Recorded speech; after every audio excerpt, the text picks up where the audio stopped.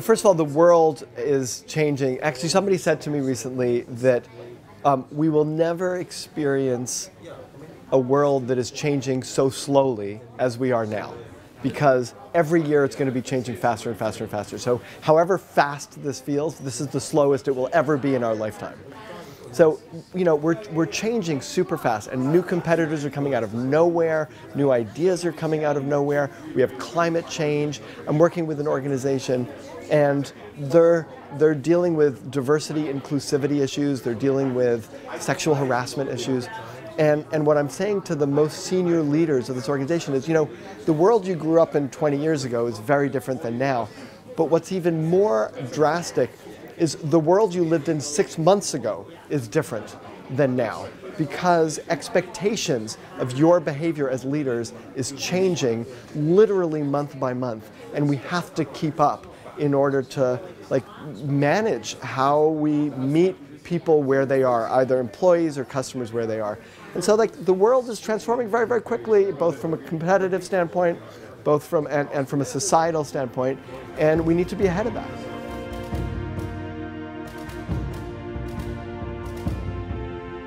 So it's a great question, and I would say that the barriers are twofold. I want to talk about it on a personal level and on an organizational level, right? And I'll start with the organizational level. On the organizational level, we've got hundreds, thousands, tens of thousands of people in an organization, and they're all doing really important work, and they're all very, very focused, and they all have 10 to 20 different priorities, which, by the way, defies the definition of priority.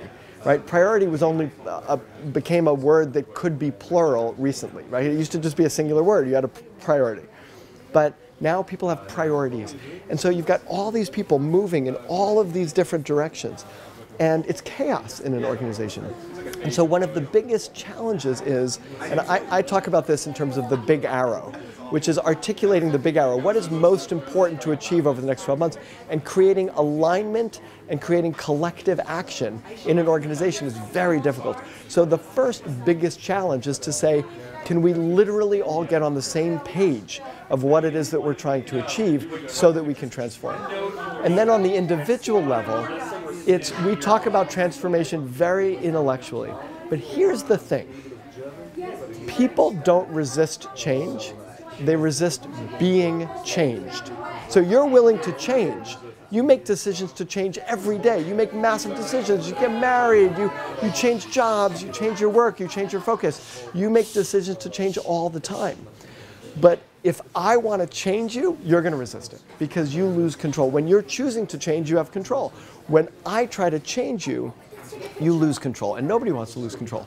And so the biggest challenge individually when organizations come in and try to change people and say we all have to transform, our immediate reaction is, you're not going to change me. You don't get to transform me, right? And so to help structure change so that we have choice in the way that we're changing, and that we can make choices about how to change.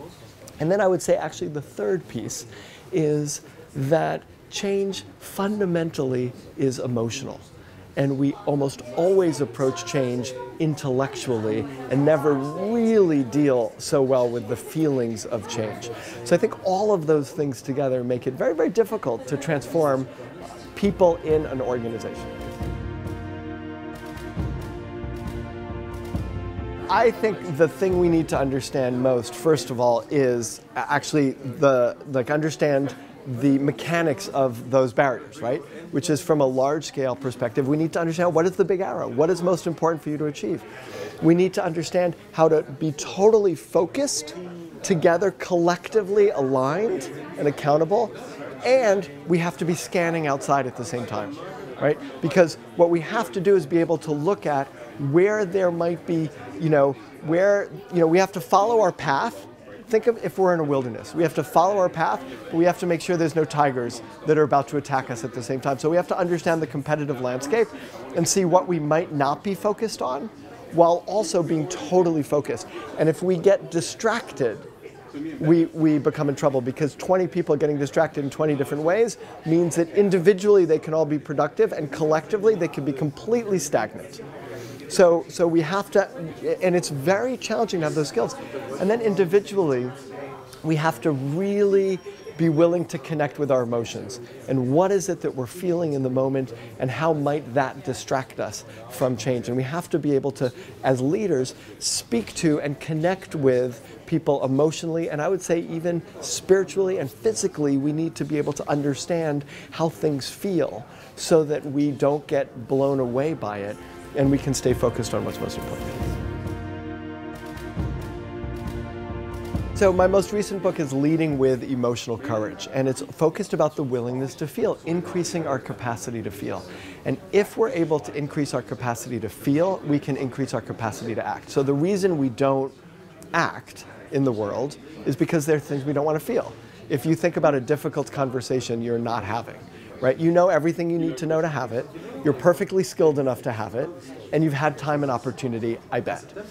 So why don't you have the conversation? And it's because there's something we don't want to feel. And this is true with actions. If I want to take an action, take a risk in my life, why don't I do it? It's not because I'm incapable. It's very easy. My kids have taught me that if you ever need to learn anything, you can find a YouTube video that's going to teach you. So it's very easy to figure out how to do these things and to learn and to practice. But to feel what we need to feel in order to move forward on what's most important to us, that's really hard. That's really hard. And we kind of constrict ourselves. We stop ourselves from feeling things. And so what's most important, the work that I'm doing, is how do we help people increase their capacity to feel? And we do that by actually being vulnerable and feeling things and realizing that we can survive it.